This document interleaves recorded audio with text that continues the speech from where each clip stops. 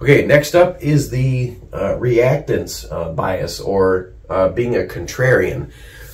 When we feel like we're being, because human beings are naturally independent, free thinkers. We are individuals. We don't like being told, excuse me, what to do.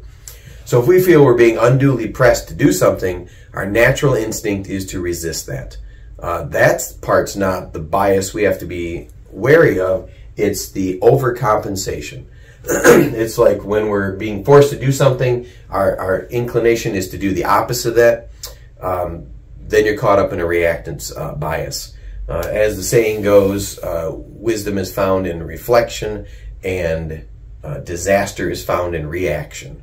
So wisdom is in reflection. So taking a moment, that all-important stoic pause, to make sure you're not overreacting to being requested to do something you don't want to do. You don't want to overcompensate and do the exact opposite just because you are caught up in this bias.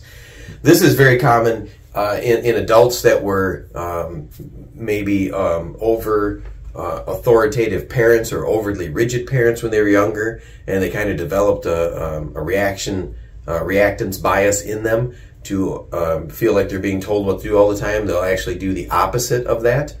It's not that they're being difficult on purpose. It's just they're caught up in a reactance distortion or a bias.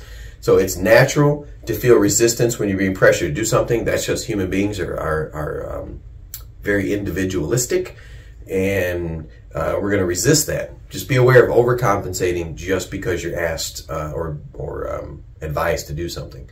Don't fall prey to your own reactance or contrary bias.